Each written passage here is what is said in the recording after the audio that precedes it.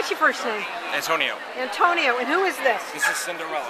Oh my gosh, Cinderella, you are going to go home, right? In a pumpkin and everything, huh? That's right. So, Antonio, tell me your story. How'd you end up here today?